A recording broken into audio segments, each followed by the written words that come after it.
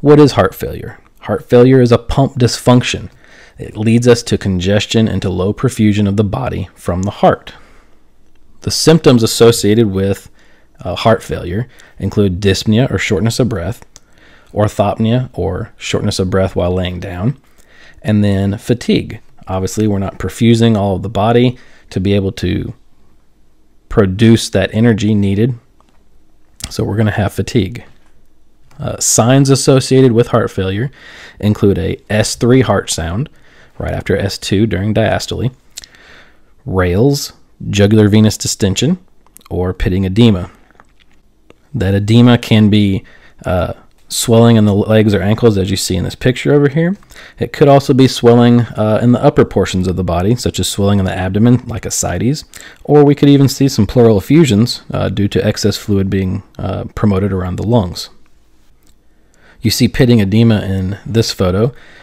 Basically, pitting edema is often seen in the most dependent portions of the body, in the lower legs, and if you take your finger and you press against the tibial bone on a patient that has pitting edema and you remove your finger after a couple of seconds, you will see these pits that are remaining in the skin there, and that is a sign of pitting edema and a issue with heart failure. So we have a couple different things that can be associated with heart failure. We can have systolic dysfunction, where we have a reduced ejection fraction. Our end-diastolic volume is going to be increased because we're not pumping as much out. And then our contractility will be decreased, often secondary to ischemia, continuing on to potentially a myocardial infarction or dilated cardiomyopathy. We can see a diastolic dysfunction where we have a preserved ejection fraction, so our heart is still able to pump out the correct amount of fluid or cardiac output, and we can have a normal end-diastolic volume as well. What we will see is a decrease in compliance. And what will that do with our end-diastolic pressures? That'll increase our end-diastolic pressures. That will be oftentimes secondary to a myocardial hypertrophy. So we're preserving the amount we're pushing out and having a normal end-diastolic volume, but our pressures are higher due to our decrease in compliance. Oftentimes, right heart failure is associated or a result of left heart failure. So the left heart failing causes a backup of blood into the lungs, can cause pulmonary congestion, and then push back into the right side of the heart, leading to right-sided heart failure. We treat any type of heart failure with an ACE or an ARB, so an ACE inhibitor or an angiotensin receptor blocker. We also can use beta blockers. However, beta blockers are contraindicated with patients that are in acute decompensated heart failure. And then finally, we can use spironolactone.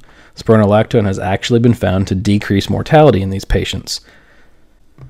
We can also add on loop or thiazide diuretics,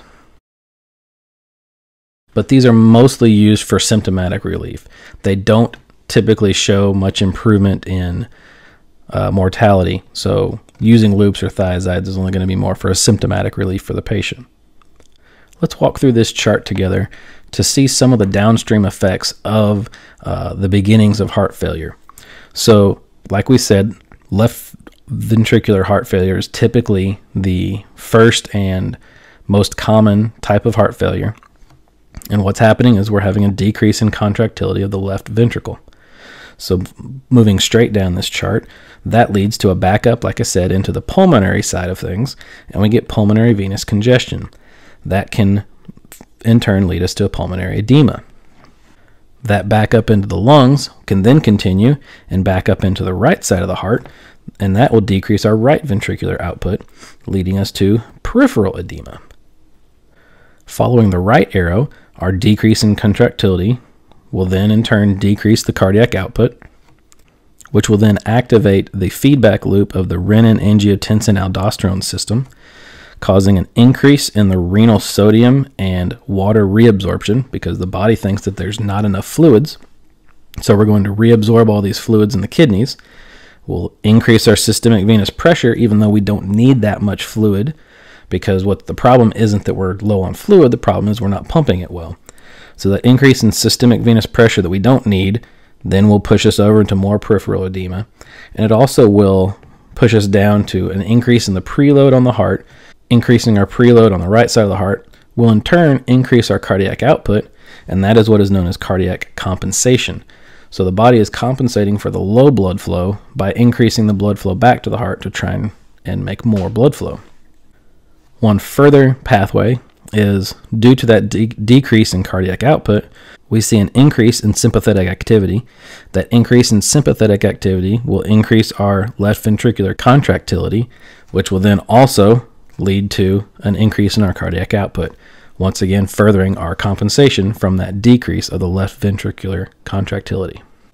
So some of the symptoms associated with left heart failure include orthopnea, which is due to an increase in the venous return from the redistribution of blood.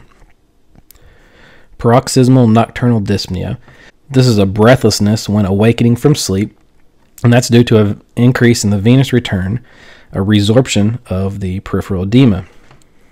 And then, as we discussed, we see an increase in pulmonary edema, this being due to an increase in the pulmonary venous pressure. So we see pulmonary venous distension and transudate of the fluid. You can see signs of pulmonary edema in a chest x-ray through what are known as curly B lines.